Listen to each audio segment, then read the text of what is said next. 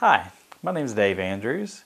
Today I'm going to show you how to use Winzip, which is a program for compressing files and creating groupings of files that appear in one file. Let's go to our computer.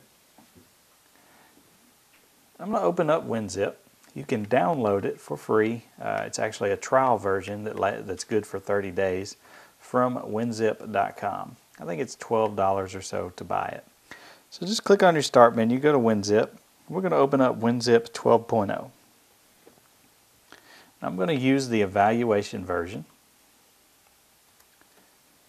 which basically down here at the bottom of the screen, you'll see a button here that says Use Evaluation Version.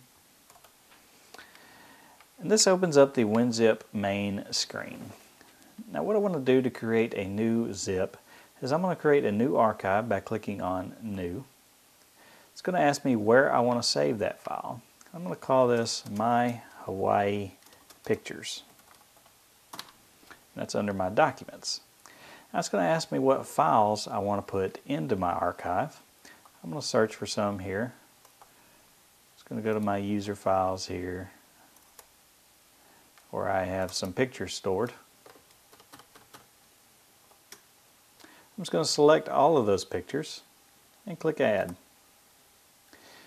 Now it's going to tell me that in some cases it can't use the best compression, like for JPEG files, which are already very well compressed. You won't really gain a whole lot as far as compression. So I'm just going to click, I'm going to click Yes, which says I understand that I really won't be gaining a whole lot of space by compressing these files. As you can see, it's adding those images to my archive. Then it gives me a little chart about how much file size it saved me. It went from 2.3 megabytes down to 1.83 megabytes. And there are my JPEG images in this zip file.